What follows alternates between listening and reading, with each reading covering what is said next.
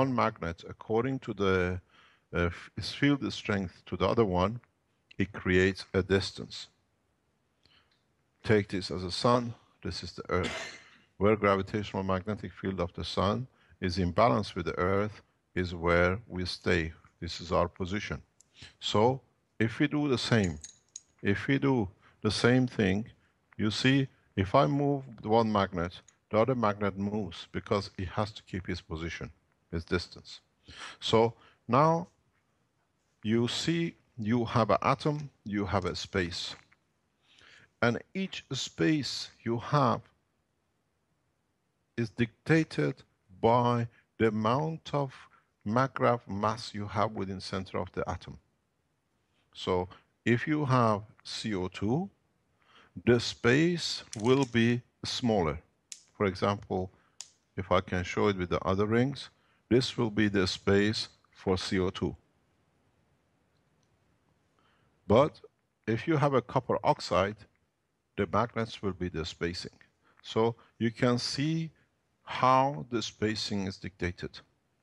The gravitational magnetic field between two atoms, it dictates the gap which it creates in respect to each other. So the new space components, or what we call Magrav components, works on this principle. You play and you do and you make systems which are space dependent according to the magnetic gravitational plasmatic condition. It's very simple if you can see it. I'll try to replicate it in a much simpler way that you can understand this in a simple way. So, in fact, if you take these atoms of different materials, and what you can do, you can go from one space into another to create a motion, what you call a transfer of energy, or you can use one to contain the other. When you have a lot of small ones, like let's say these black ones are the hydrogen, the gaps are smaller. You can use them to hold the copper oxide. These are the new batteries. These are the new gravitational plasmatic plasmas components. You use the spacing, and at the same time, as both have gravitational magnetic field, both the hydrogen and the copper oxide, they keep their distance. So you literally, what you do, you make containers to hold because of spacing in atomic structure. This is how the universe makes its batteries. This is how energies are held even within the plasma center core itself. So what happens is that you make a field containers for your material. Then you understand you do not need matter to make batteries. This is one of the problems that you've had in past few weeks playing with nanomaterials and GaNs materials. But you can use the reverse. You want higher current flow. Very easy. You use a stronger field in the back to push the hydrogen through the gap. This does two things.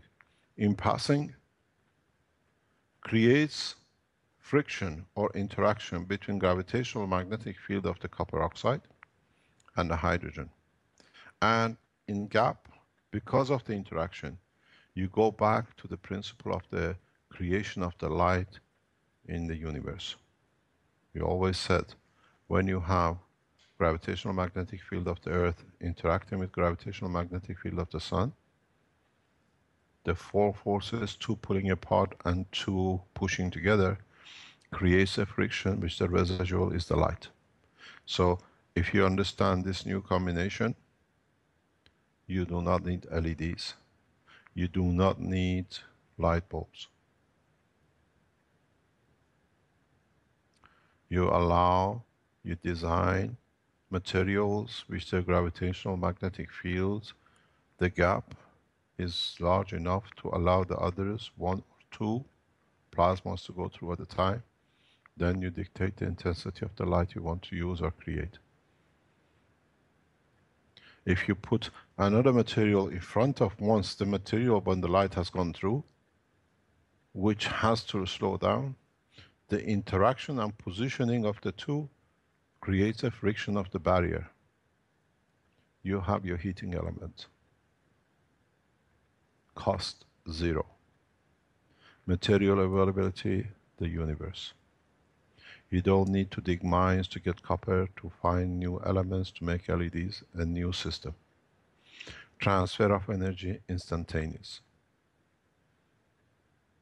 Control the wish, the desire to create light.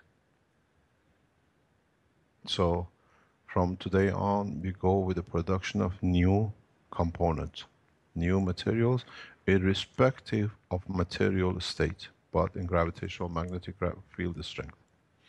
So you find out from now on, and the knowledge seekers has started from yesterday, developing systems which are totally work between Magravs, magnetic gravitational fields of ganses and nano layers.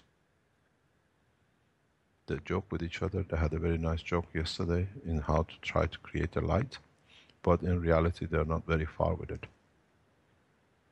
So you see the new components. You want resistors, you want to slow down, you want to speed up, you want the size of the storage to change. You carry enough power in one of your copper wires which you have coated than is used by all the nuclear and all the thermal power plants around the world. It's just you who have to understand how to release this power and how to control it. So from now on, we don't look to build transistors or resistors or batteries or capacitors. It will take you a few weeks or a few months according to your intelligence to understand this principle and start using it. We saw initially this was shown by Vince and Brad a few weeks ago with putting 2 nano layers and aluminum in between. What have you done? You allow the release of gravitational magnetic field from a nanomaterial, interaction with the matter on both sides. And what do you get? You collect the magnetic field plasma. We saw the presentation that when you connected the wire from around the hole in the coil, you had a higher voltage, but you couldn't see the current. The current is in the plasmatic magnetic field level. The voltage is something you can measure because of the matter state of the LED.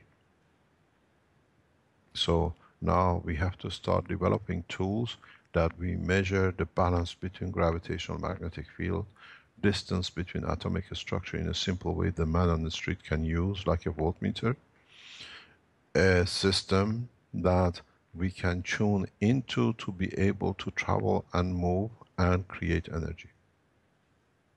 And all this can be done in a simple way in what we call the OSS system. When you have an OSS system, in part of the system wire, you carry the light, you carry the plasma transfer, your friction, it becomes a light. You increase the field strength and the motion between the two, you make your tent. That's your earth. You create a small magnetic gravitational tent which you are safe in from the elements. That's what Earth atmosphere does for us in the plasma of the solar system. Then you want heating to warm up, you create a friction between 2 plasmas. Cost less than a cent. It's not, if we would have told this to you a year ago, they say the guy's a lunatic. Now we are all lunatics because now we are all understand it. Now is the next step for mankind, detach from matter. Then, if you understand this process and you can close the gap strong enough, you can field, mix and add the two hydrogen atoms, because you create a dilution position to each other, and how many of these hydrogens you want to choose to add to each other. When you release the plasma, this is the real fusion. Fusion, the way the scientists are working on to add the plasmas and then you get the helium from hydrogen, has never happened, will never happen, and it does not exist in the universe. Fusion comes by amalgamation of the plasmatic magnetic fields, and then when it's enough and you can release it according to its environment, it manifests itself as the matter.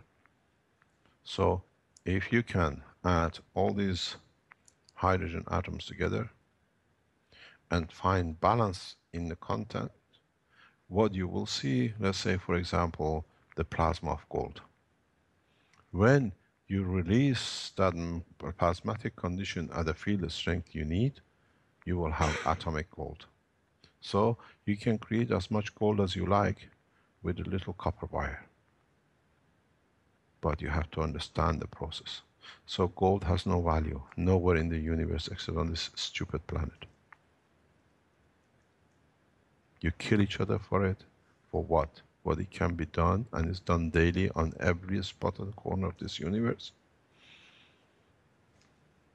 Now we start producing what we call Magrav components. It'll take time for you to understand. It'll take time for you to realize how easier it is to work with. Then you realize you can produce anything you need anywhere in the universe, independent of the position. If you can make a continuous line of production that you open at the end, for example, the line at this end, a condition that when these atomic structures join together as their plasma, you can continuously make an iron bar, a wood bar, an aluminium bar, depending on positioning and how much you allow the container to become. So the channel in the middle becomes amalgamator of the plasmas, and at the end you decide how much you want the slice of the bread to be, and that slice, thin, thick, thicker, becomes hydrogen, becomes oxygen, becomes amino acid. It becomes anything you like. For example, to make food in the protein level as amino acid that the man can use, you don't need to fuse hydrogen and carbon. You release the plasma in packages, which are the packages of plasma of the amino acid. All you're going to get is a continuous fat at the end. Then you decide what you want to add to it. So the production of the new systems, new materials, what we call Magrav systems components, started from yesterday in the foundation. They are like little children, eager to see if they can do things, but in time they understand how easy it becomes. I don't apologize for taking you a long way to get here, but in the way we had to do it for you to understand the process, at least some of you. So from today we add to the shelf of the knowledge of the equipment available to man the universal components, what we call Magrav components.